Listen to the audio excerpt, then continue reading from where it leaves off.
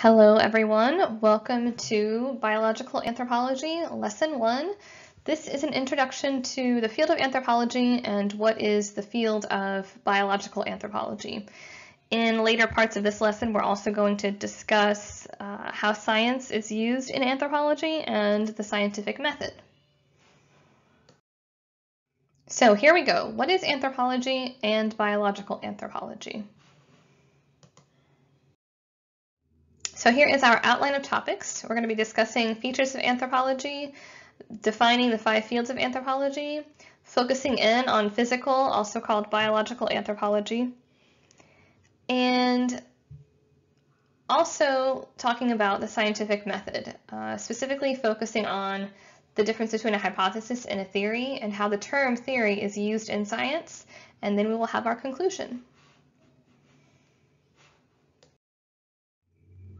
Physical anthropology is the study of human biology within the framework of evolution, with an emphasis on the interaction between biology and culture. So here in this lesson, anytime you see physical anthropology, I want you to think of biological anthropology as well. Those two terms are used interchangeably, although physical is a little bit more old-fashioned than what many colleges are now changing to call it biological anthropology. So, please pay attention to this definition. Evolution is defined as a change in the genetic makeup of a population over time. Or you could say this is a change in the gene frequency of a population over time. Physical or biological anthropology is a scientific discipline concerned with the biological and behavioral characteristics of human beings and our closest relatives, the non-human primates.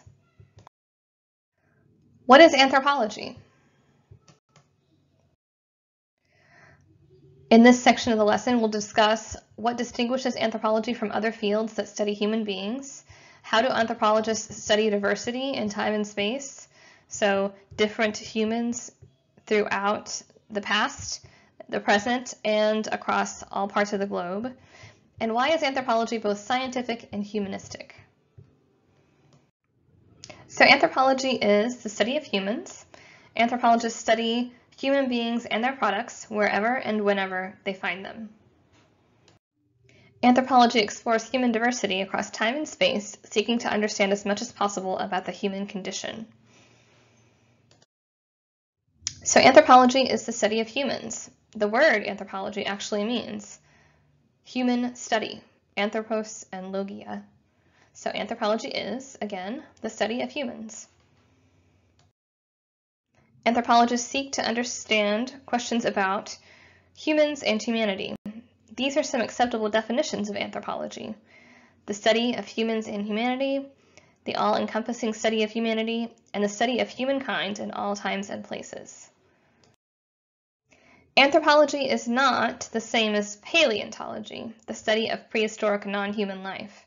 In order for there to be anthropology, humans or humanity must be the topics of study. So there's a common misconception that anthropologists study dinosaurs. They don't. That would be a paleontologist.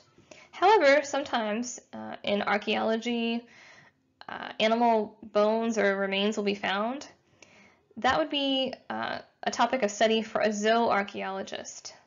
So let's say there was an archaeological site with both prehistoric human and animal remains, and you wouldn't even necessarily need human remains, maybe just traces of a human, like tools or something like that. And let's just say that the animal was prehistoric, like a mammoth, or it could be any animal. But in this case, it would be studied by a zooarchaeologist, who is an anthropologist that specializes in the study of animal remains within an archaeological context. And we will explain and define archaeology later in the lesson.